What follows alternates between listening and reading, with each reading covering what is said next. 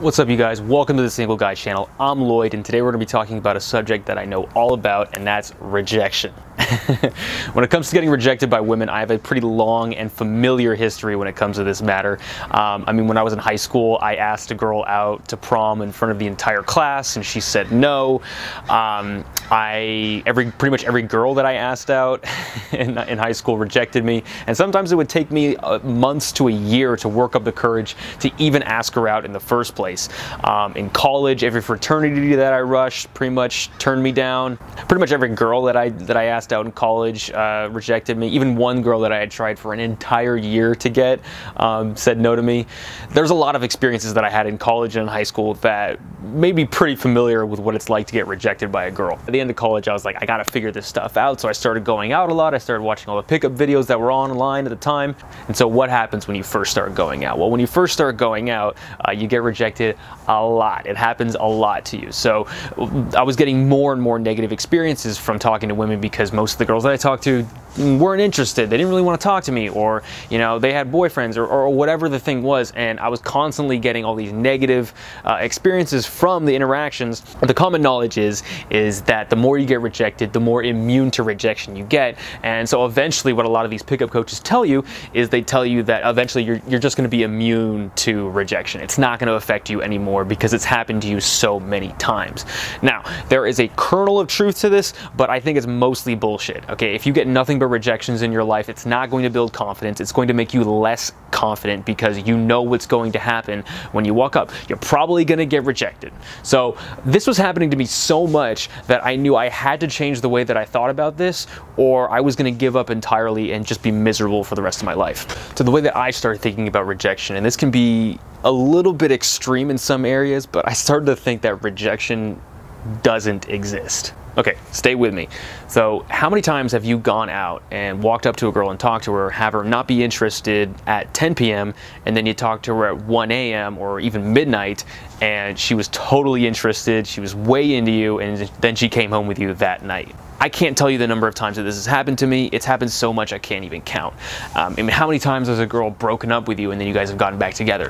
How many times has a girl rejected you and then later on down the line you've ended up sleeping with her? Sometimes it's been years. Sometimes I've had girls that are like, that thought I was disgusting, that would never have touched me with a 10-foot pole, and then 3 years later we were having sex every single day like rabbits. I mean, these kinds of experiences have happened to me so many times, even to the extreme where a married woman has rejected me and then later on we've ended up sleeping together because they got separated with the husband, or it was impending divorce or something like that. Okay, so I got this kind of idea in my head that it's never over. It really is never over. I mean, a girl rejecting you doesn't really mean that much. It's not too much of a hit to your ego.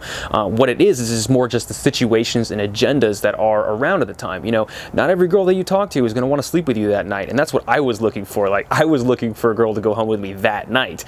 Sure, there is going to be girls that are going to be down for that, but they're not going to be as many as you think. There's a lot of girls out there that kind of want to have a drink and get to know somebody, and they want a guy that's going to stick around.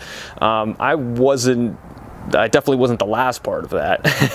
The more you start to think of things as things being agendas as opposed to like, this girl likes you and this girl doesn't like you, then I think that's going to take your ego out of the picture a little bit more and help you out when dealing with just tons of girls not being interested or wanting to talk to you. But at the same time, you want to keep your ego in the picture a little bit as well. You want to make sure that you're learning, because if your ego is completely outside of the picture, you're not going to change your behavior. You're going to keep doing the same things and just thinking, oh, well, our agendas didn't line up, our agendas didn't line up. You want to have a healthy amount of analysis and realize that, what could I have changed in this area? What could I have done differently?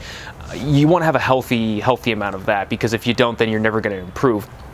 But at the same time, accepting full responsibility for every single interaction and everything that happens is your fault is a very dangerous and toxic way of thinking about things, and that can get you into a lot of trouble. And that's kind of what was happening to me at the beginning. I wanted to give up, and I was so depressed because I was blaming myself for everything that was happening. And what I should have been doing was I should have been realizing that, look, there's certain things out of my control. Even the best guys out there are going to get a little bit of rejection. I mean, even if you think about a bodybuilder is someone who goes to the gym and works out, and he doesn't work out comfortably where he just lifts the weights, doesn't even try, and then leaves because he's super strong already.